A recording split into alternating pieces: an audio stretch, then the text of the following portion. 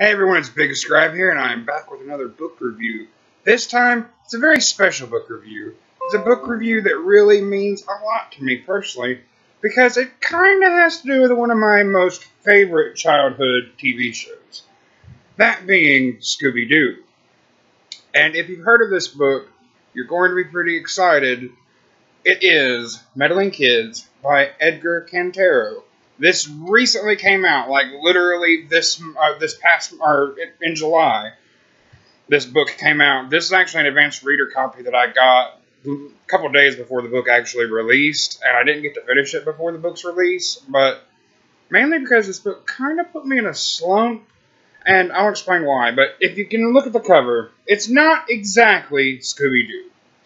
It is Scooby-Doo inspired. It is kind of a Scooby-Doo retelling in a way. Kind of. But it's not really a retelling because it's literally not Scooby-Doo. It's inspired by Scooby-Doo. And it's inspired by H.P. Lovecraft. And it's inspired by all things weird and creepy and a little vulgar. This book has a lot happening in it. This book is not for kids. So if you are under the age of 18, I kind of suggest that you not read this, because it's a little vulgar and a little out there. It's a little mature. I wouldn't consider this a young adult read. I would consider this more new adult, I guess. But basically, it is about a group of friends in 1977. They are basically a mystery-solving gang, kind of like Scooby-Doo and the gang. They have a Weimar runner named Sean that is like their dog companion. And they go around solving mysteries and unmasking bad men. And one time in 1977, their last case, it's a little different. It's not necessarily a man in a mask. It's something real and it's very scary, and it messes them up so badly that their lives kind of fall apart, and they stop being together as a group, and they split up and go their separate ways. Like one ends up in a mental institution. One's in trouble with the law, one's an alcoholic, one kills himself, and it's just like these horrible, horrible side effects of what's going on and of what happened, and they don't really talk about it. They all just pretend like it really was a guy in a mask. They don't want to admit that there was something more involved in that last case. Well, they finally reunite to figure out what happened that day and go back to the spot where their last case was. And that's what the book is about, is them going back to that island where their last case was. And it is pretty intense. And there is all kinds of stuff happening. But the main thing I didn't like about this book, I love the story. The story is great. The story was adventurous.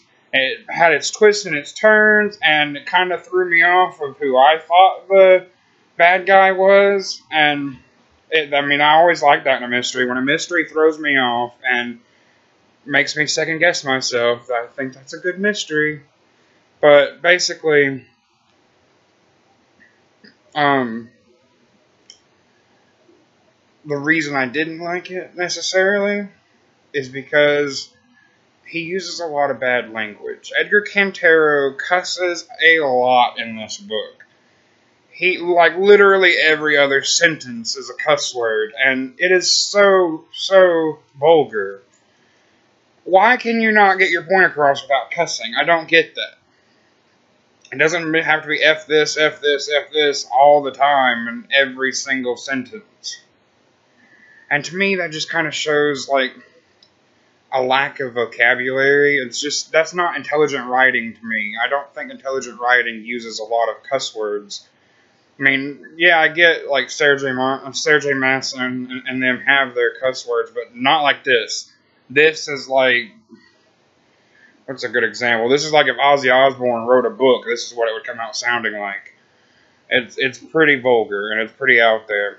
But it's still a good story, so I'm going to give it a 3, and yeah, that's kind of my lowest score I've ever given a book, just because the story gripped me. The story did grip me, but I couldn't see past the cuss words, and it took me so long to finish this book, because it was so graphic, and so vulgar that it just kind of sickened me at times, and I had to put it down. And, I mean, you guys know I have no ill will towards anybody of specific sexual preferences, but I don't like when books are heavily homosexually themed, and there is a character in this book that is very open about her sexuality, and it kind of gets a little mature content with it, and I didn't enjoy that. But, I mean, it didn't take away from the story much to me, so I didn't really mind it as much as I did the language. The language really bothered me. But, all in all, this is still a good story. You should still give it a read. I'm still going to keep it on my shelf just because it was interesting to read a Scooby-Doo retelling. And I'm glad I got it as an ARC because I just can't see myself paying full price for this book. I really can't. But, I mean, I'm sorry if Edgar Cantero ever watches my review, but man, you need to lighten up on the bad language, and then people might enjoy your stories a little bit more. I'm just saying. But, all in all, I loved this book. I mean, it's still a good story, and it's still Scooby-Doo. And Tim did remind me a lot of Scooby-Doo, but he kind of reminded me of my dog, too. Watson's a lot like Tim in this book. Tim is the descendant of their original dog member of the team, and Tim is exactly like Watson. He's curious, he's playful, he's a little presumptuous. But I think it was interesting to see a different kind of Scooby-Doo, a new version of Scooby-Doo, a more modern version, and I still enjoyed it all in all. And I mean, come on.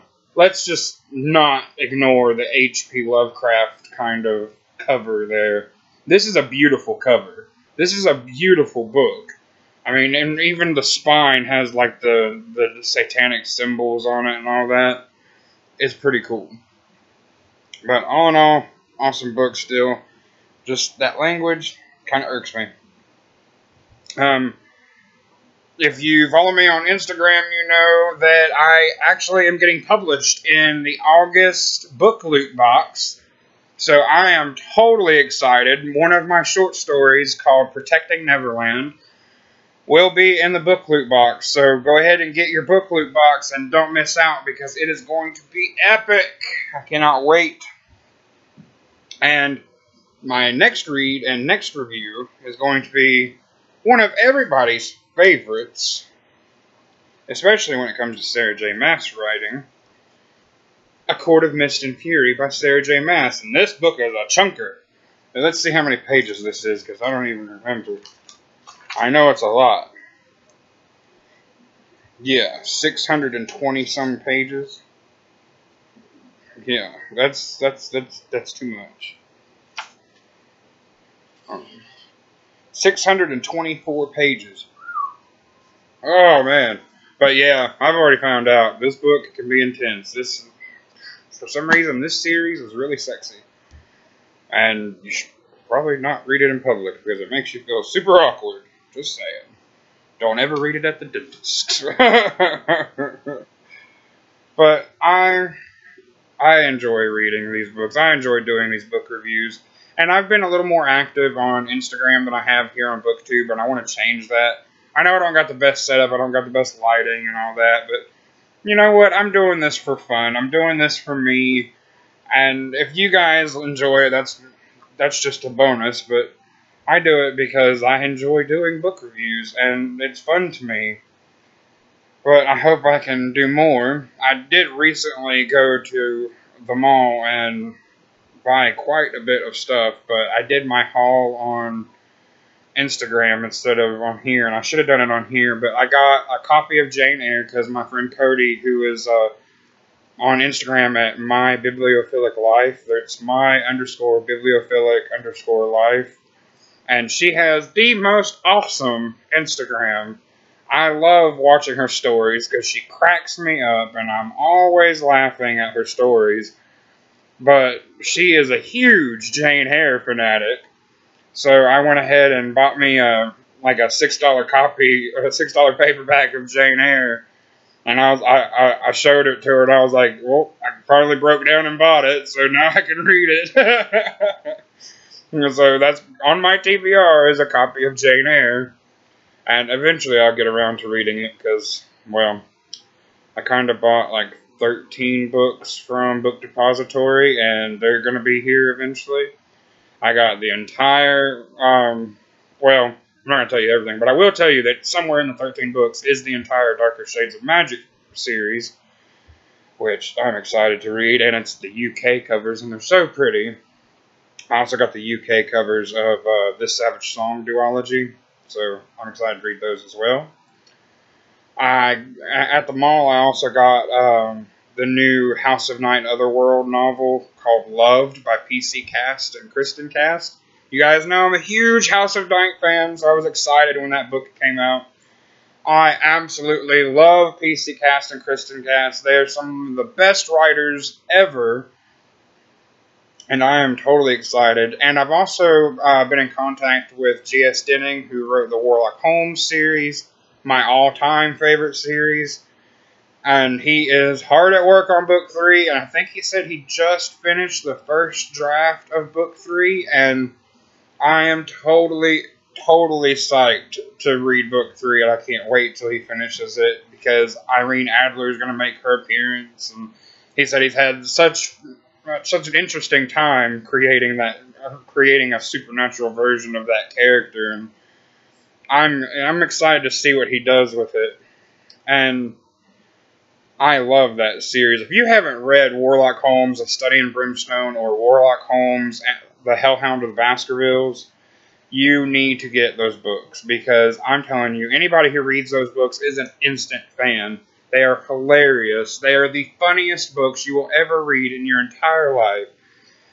And you just fall in love with them all. You fall in love with Sherlock, Warlock, all over again. And like that's why my phone case is actually 221B. I had to make it a Sherlock theme. If I could cross out the Sherlock thing on their little mailbox plate, I would put Warlock instead, but I'd had to get the 221B door for my phone case. I just thought it was too perfect. Also, on my table, I got a candle that's 221B Baker Street, and it's from Wiccan Fable on Etsy and Instagram. But I'm telling you guys, well, this turned into me rambling about all kinds of bookish stuff. I don't know how that happened, but anyway, I've got a bunch of books coming, and I actually got 2 more today. I got The Book Thief by Marcus Zusak, and I got And I Darken by Kirsten White. And I don't really know what And I Darken is about. I do know the second book is coming out soon from that series. And I know The Book Thief is like 15, 25 years old, something like that. But it seems to be a pretty popular book on Bookstagram and on BookTube, so I went ahead and checked it out, and it sounds pretty interesting, so I went ahead and got it, because it was only $5 shipped. It was on the Twitter Books for Trade thing. And if you ever want to find some cheap books, or some books that you can trade for books that you have that you might want to get rid of, look up #BooksForTrade on Twitter. And sometimes people will give you books if you just pay the shipping. And that's what I did with The Book Thief and, and I Darken. Well, I think I paid like $2 for each book and $3 shipping for each. And it wasn't bad. $5 shipped for both of those. And I Darken is the arc of it. So the arcs tend to be more valued by collectors. And I was pretty interested that it was an arc. I didn't know it was an arc. I thought it was just a regular book. But I was surprised when I opened the package. Ta-da! But I am totally excited to get reading. My next couple reads are going to be pretty awesome. I'm going to read Loved after I read Asimov. Then I'm going to read Empire of Storms. And then I'm going to finish the Miss Peregrine's trilogy, because I have been putting those books aside way too long, and I really miss that world, and I want to get back into that world. And let's be honest, I need a break from Sarah J. Maas, because This girl be trying to break my heart into pieces. I'm telling you. That writer just knows how to rip my soul out every time. But I can tell you this, Akimov, crazy sexy. Like, I had to stop and read a portion to a friend of mine, and I was like, this is intense. And it's super awkward to be reading at the dentist, especially when the dentist is leaning over you. Just saying. But I can't wait to show you guys my haul. I will show you my book haul when it arrives. I also got some bookmarks coming from In a Paper Forest and Whitney J. Reads, and isn't there somebody else? There's somebody else, but I can't remember the name of them. But the one that I can't remember is actually a scarf bookmark that is a Ravenclaw scarf, and it's a bookmark scarf. And it's kind of hard to explain. It's a little tiny scarf that you use as a bookmark. It's so adorable, and you can get any of your Harry Potter houses. And I just had to get my Ravenclaw, and I cannot wait till it arrives. I'm so thrilled and excited. And I got like 3 different bookmarks from In a Paper Forest, and I love all of her designs. I wish I could buy them all. But 2 of them are Peter Pan, and you guys know I'm a huge Peter Pan fan, and I begged her to make Peter Pan bookmarks, and when I saw them in her store, I was like, oh, snatching those up real quick. And one of them is, the other one is a Harry Potter bookmark that I wanted to get. I should have got that Lord of the Rings one. I don't know why I didn't. I might have to go back and get the Lord of the Rings one. Yeah, I'm going to go broke real quick this month. But I also got some pops. I got some SDCC pops. I got Dean with Baby, the car from Supernatural, and it's up there with the Scooby-Doo gang and Cthulhu and all the monsters that I have on my top shelf up there. I just kind of figured that Scooby-Doo and Dean and Baby kind of went along with the monsters, so kind of made sense in my head. Monster Hunters with the monsters. And then I got some new Marvel ones. I got Mojo Jojo from Powerpuff Girls. I got Simba with his lion's mane. I got the entire Rugrats set with the chases. I got the Red Ranger with the dragon shield. And I got Clara from Doctor Who. I got so many pops here recently. And actually, I got one on the way. I got the incredibly expensive, so expensive I don't even want to talk about it, Power Ranger Megazord.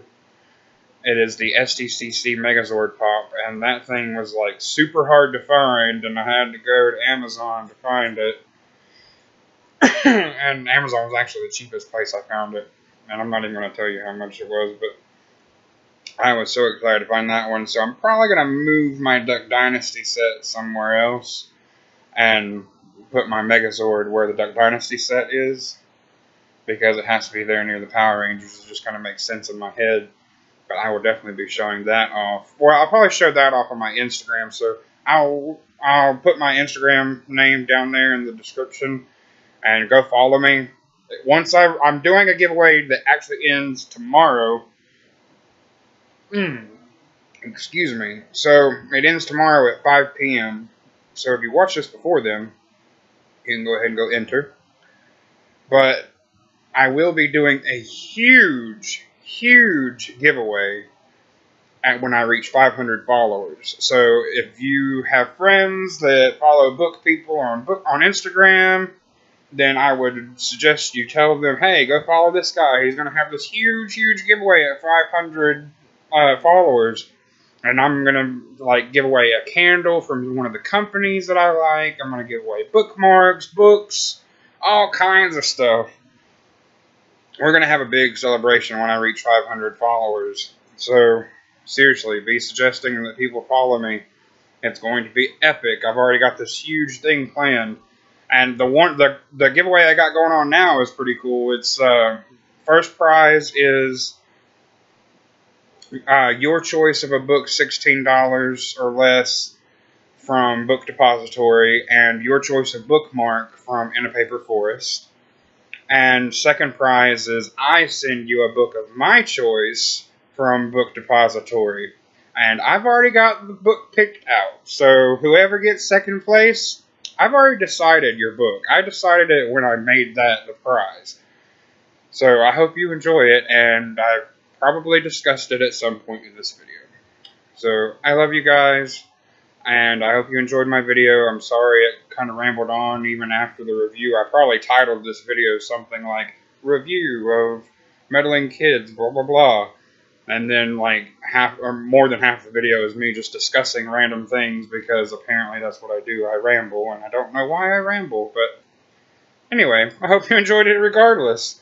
Because let's be honest, we all watch YouTube just to kind of let off some steam and relax and kind of watch something that can help us be a little mindless for a little bit and we don't have to think too much. But I hope you guys enjoyed it regardless, and I love you all. God bless you. Bye.